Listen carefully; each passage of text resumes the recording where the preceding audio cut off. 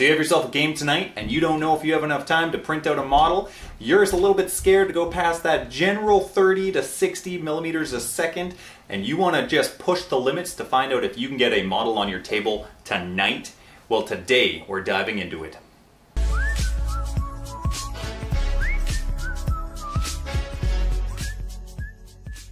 Hey, I'm Jester from Jester's 3D Tabletop Gaming, and welcome to the channel. Today we're looking at the Earth Golem, a model by Rocket Pig Games. Definitely head over and check out their Patreon after, because it's pretty cool. So generally, when I'm printing with my Creality CR-10, I'm usually printing at under 60 millimeters a second.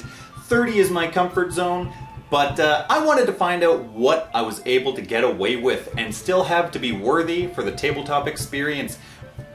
So the first print speed that I did was 30 millimeters a second, which is my general print speed that I use for the vast majority of models that I print. At 0.2 layer height, I gotta say that this thing turned out pretty good. This model was printed in 5.5 hours. Pretty standard, can't complain. So let's see what happens when we increase that to 60 millimeters a second. Well, first of all, our print speed definitely increases to 5 hours. You can shave yourself a half an hour right there. Once again, printed at 0.2 layer height. Going forward, I start to adjust the print acceleration and the print jerk to compensate for any of the faster movements. If you really want to shave off some time for your print, this is where I found the biggest difference. Jumping to the 80 millimeters a second, we found ourselves a 2-hour difference in print speed. So if you're looking to find that happy medium to be able to get a model on your table quick as possible, I'd say 80 was the biggest jump where you're going to see the print quality be where you want it to be and the print speed be just as good. But at the same time, when it came to painting, there was a degradation in the lines and the details. I had to start referencing the first model when it came to painting in order to really judge the lines to be able to paint properly. Jumping up to 120 millimeters a second, once again, increased the jerk and the print acceleration to compensate, and we had ourselves a print time of 3 hours. The model itself is starting to look a little bit rough, but once you slap some paint onto it, which we'll show you here in a moment, it's really not that bad. And last on this list is 150 millimeters a second. My Creality CR-10 was cruising, and it was an absolute delight to witness. This print topped in at 3 hours, just like the 120 millimeters a second. There really wasn't much of a difference in time. It was down to a couple minutes in the long run.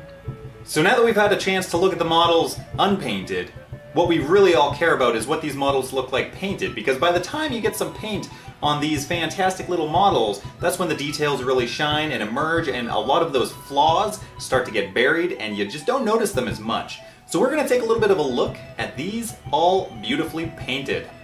I'm gonna say, it's rather hard to tell the difference between the quality of the first to the last.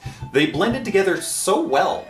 I must admit that painting them, like I said, that some of the detail was kind of hard to determine where I should be painting, but by the time you have the paint slathered onto that thing, it looks good.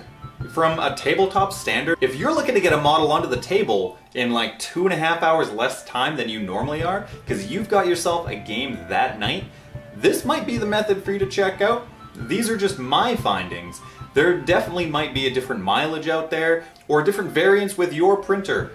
But I know I definitely had a fun time trying to test the limits with my printer and find out how much time I could shave off printing a miniature. And it was a fun little experiment. And now I've got myself 5 Earth Golems that I can definitely throw into a wicked encounter and have people scratching their heads trying to figure out how they're going to deal with them. Plus, I feel like I did a pretty good job painting them up as well. So if you're curious how I painted these models, which is very simple, I'll give you a brief explanation of the paints that I used.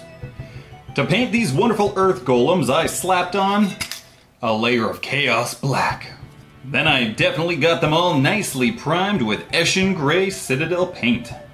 To get some of those finer details, I dry brushed on a little bit of Dawnstone. The trees just needed a little bit of Burnt Umber by Vallejo. Bam! Dry brushed on a little Ushabti Bone. Ushabti Bone. For those eye details, just a little bit of flat red. And to really make them pop, a little bit of vermilion. and then a generous amount of Agrax Earthshade, the holy grail of all paints. This was definitely a fun little experiment to try. If you were to dabble around with the layer heights and the print speeds, I'm sure you could get yourself a very quick model on the table if need be. You just have to ask yourself, are you willing to sacrifice quality? Do you really need that model on the table 2 hours sooner? You might, you never know. Because when it comes down to gaming, it's always spur of the moment. You might not know if there's going to be a game right meow. Right meow! Well, anyhow, I had myself an absolutely good time. I hope you had a good time, and until the next time, bye-bye now. But wait! Once again, we've got some videos here and here. You can go and check them out. Also, don't forget to subscribe. Hey, bye-bye now!